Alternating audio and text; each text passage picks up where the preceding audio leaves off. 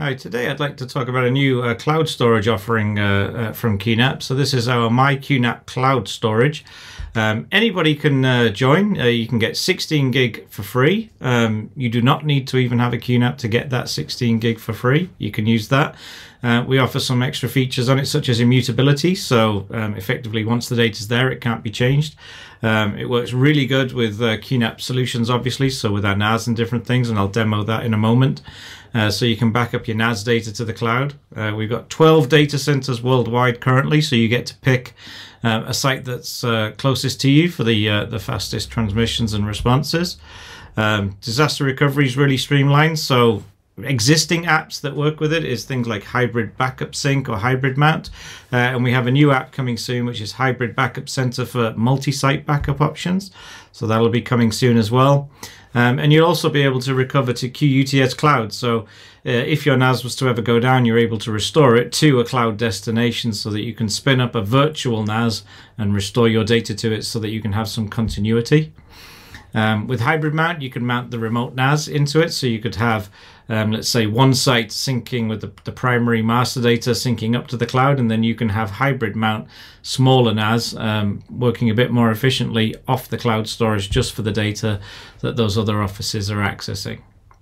Everything's managed through a web-based system, but you can also access it through things like File Explorer on Windows or Finder on a Mac. So once you've mounted it with HybridMount to a NAS, the NAS is then able to share it out on the network so that you can access it through things like a map network drive or a network share, which is really, really efficient to gain access to it. We support encryption, versioning, lots of different options. You can resume the backup, so if it was interrupted, it'll resume. So you can join now. Ways to subscribe to more space. If you do want to just sign up, it's just go to MyQNAPCloud.com, get an account, and you can get the 16 gigs. If you want to have some extra space, if you go to software.qnap.com, we have the shop there that's able to sell you different subscriptions, so you can pick which region that you want. There's the 12 regions. So if I was to pick London, UK, for example, so you can see the different options here, so 50 gig, 500 gig, so on. So you can just keep adding to the storage that you need as well.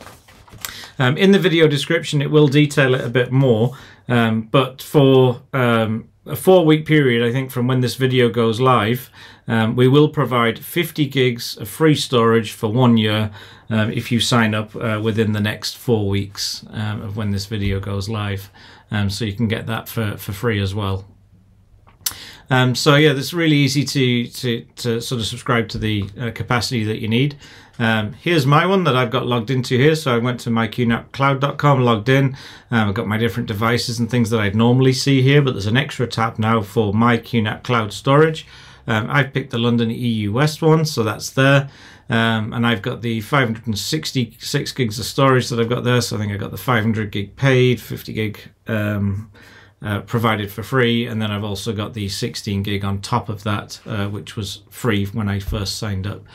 So this is my storage, and I want to click inside it. I've got 2 folders created. Currently I'm using 0 kilobytes. I'm not using any space from the storage. Oh, I must have clicked something there. Let me just log back in.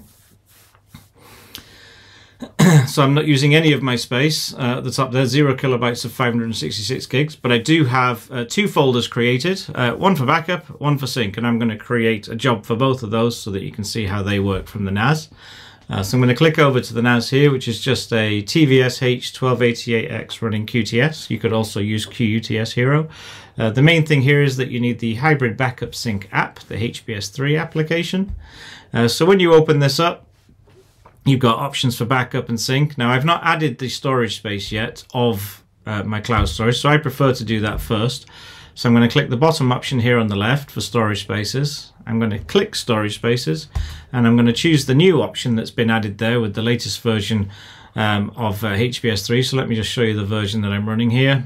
So HBS3 version 22 is the important part. You need to be on at least version 22 to have the MyQNAPCloud storage option in there as a destination. So I'll click create storage, choose the MyQNAPCloud one. It's already saved my password to log in, so it's going to type that in for me. It sees that I've got the storage, so there's my MyQNAPCloud storage that I've got added. region. That's there. No other options. It's the only one I've got. I can choose to get more space if I want to, so I can click the shopping basket, and then I'm going to click create. So that's going to basically mount the storage to the NAS so that I can now assign jobs to it. We can see right now jobs are 0. I've not created a job for it. So what I'm going to do is I'm going to go up and I'm going to choose to do the backup option first of all. So I'm going to go backup now. I'm going to create a new backup job. I'm going to choose the documents folder. So that's here. So if we go look at what that documents folder contains.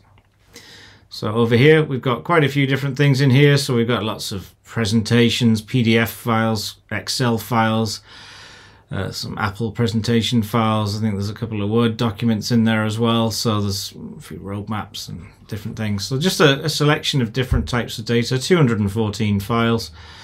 So that's what I'm going to be using as a backup source here. So that's the documents folder, 83.33 megabytes. So we'll click next.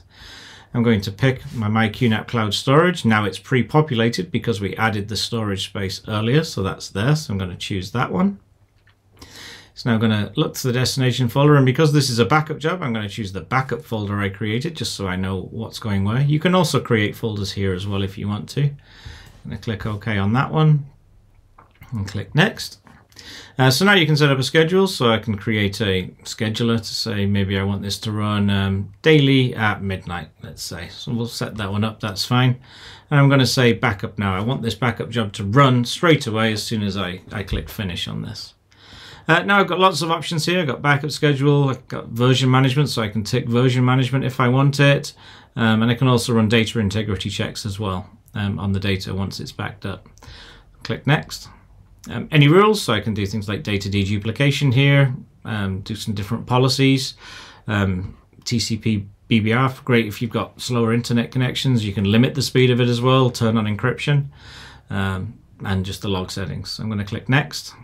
Just a summary there. I'm very happy with everything there, so I'm going to click create, and that's going to create the backup job and start to run that now. So that's going to try and send that data up to the cloud provider. It's just reminding me here there's a data integrity check option now available.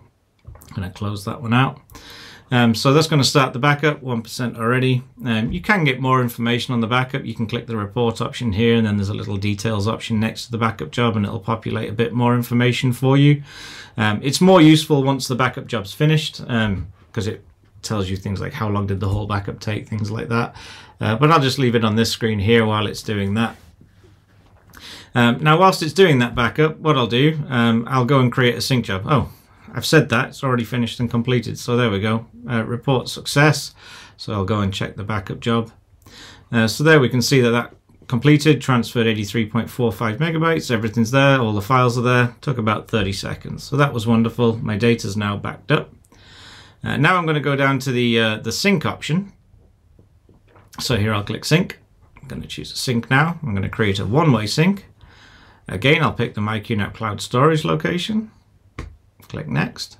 This looks a little bit different for how it gets set up compared to the backup job. So you've got a few different actions. You can do mirror, copy, or move of the data. So I'm just going to leave it on copy. Now I need to add folder pairs. So I'm going to go folder pair of the documents folder. That's my source data. And the destination folder pair, this time I'm going to choose the sync folder because I used the backup one for the backup job. So click sync. Conflict policy, just in case there is any conflicts, you can change that. Click next. Scheduler is pretty much exactly the same. Now you can do cool things here. You can set up a schedule, just like before, or you can say I want to run after a job.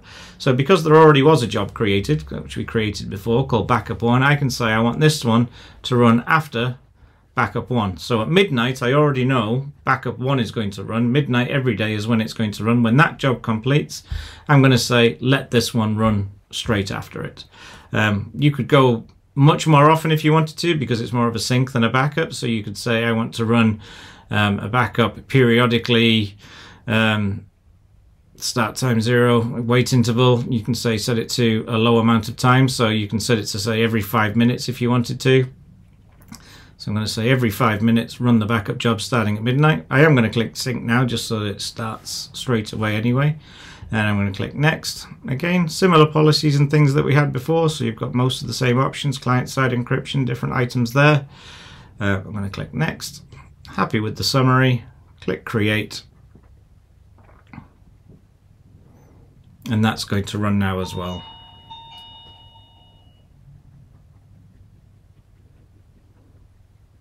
Okay, so syncing 1%. So it's running the report now. Again, you can see into the report, see a bit more information, and there's details on sort of what files it's currently copying, things like that. So you can get a lot of information as it's copying.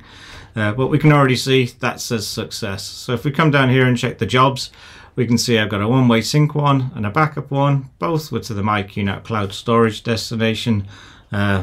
Both were only about less than 100 meg of data, so they completed very fast.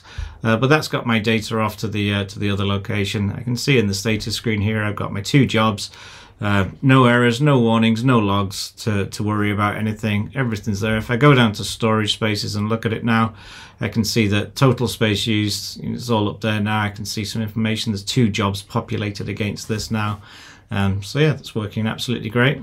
So that's the MyQNAPCloud storage. Again, for anybody that's interested in getting it, we do have different options here, so you can pick different regions, different sizes. You can bill monthly, annually. You can pick different options as well.